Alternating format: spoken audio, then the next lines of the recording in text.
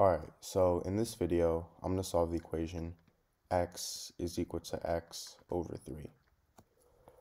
So to solve this, I'm going to first start by multiplying both sides by 3. So I get 3x is equal to x, and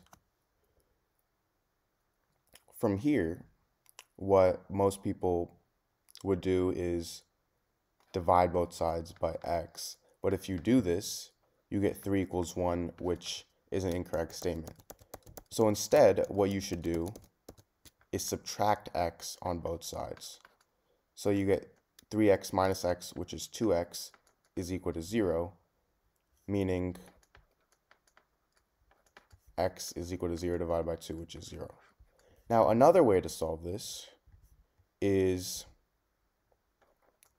x equals x over 3. I'm going to subtract x over 3 on both sides. So now I get x minus x over 3 is equal to 0. And now I'm going to multiply both sides by 3.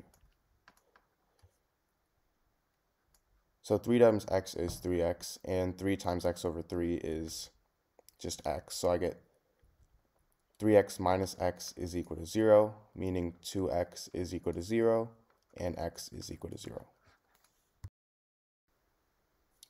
Alright, so in this video, we're going to be solving the equation x to the power of x is equal to 8. So, at first glance, this problem may look challenging.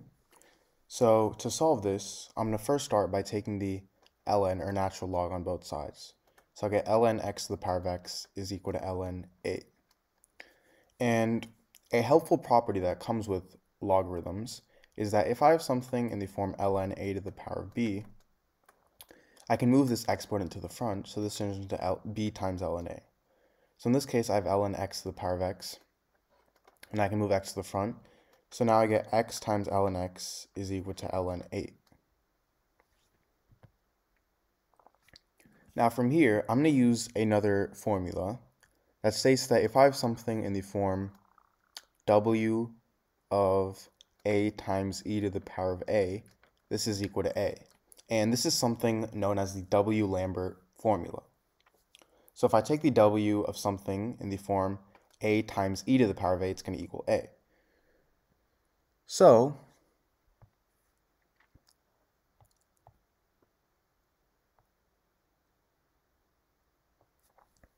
in this case, I'm going to rewrite this as ln x times e to the power of ln x is equal to ln 8, because x is the same thing as e to the power of ln x.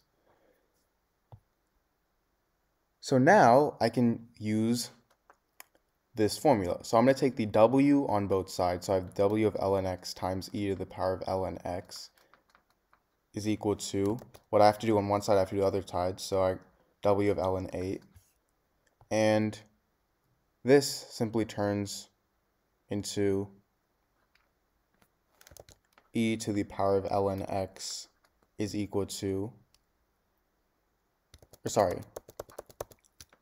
ln x is equal to w of ln 8. And then now I'm going to take e to the power of both sides. So I get e to the power of ln x is equal to e to the power of w of ln 8. And e and ln cancel out. So I get x is equal to e to the power of w of ln 8. So this is my value of x. If you haven't already, please make sure to subscribe, leave a like, and share this to any of your friends and family members. And I have a lot of problems like these on my channel, so please make sure to go ahead and check them out. Thank you guys for watching.